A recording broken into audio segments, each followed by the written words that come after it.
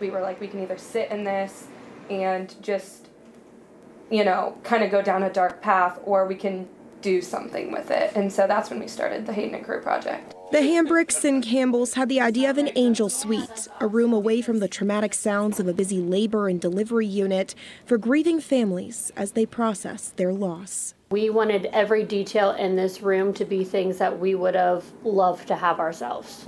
There's going to be not many reasons why you need to actually leave the room and surround yourself with other infants and babies that are around, and that's why this room is also in a corner too. Nicole and Tony Campbell's baby girl Hayden was stillborn in 2019 after experiencing complications in the beginning of Nicole's second trimester. Kelsey and Corbett Hambrick lost their son Crew 9 days after his delivery from complications due to a perforated colon. The two couples started the Hayden and Crew project in 2020, which began by bringing care kits to grieving families still in the hospital. But both couples say they wanted to give grieving families something they say they didn't have enough of before they had to say goodbye. Time in your own space.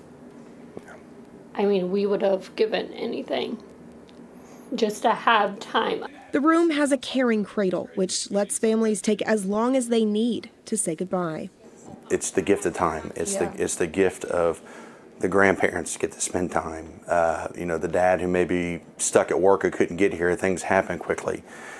This room is allowing that comfort to happen, and it's a monumental thing. The whole space is designed to be comforting as families process and grieve, helping them feel just a little less alone. Because that's something that you're never going to just get over one day, you know, and you'll struggle years down the road, days, hours, and don't apologize for how you feel.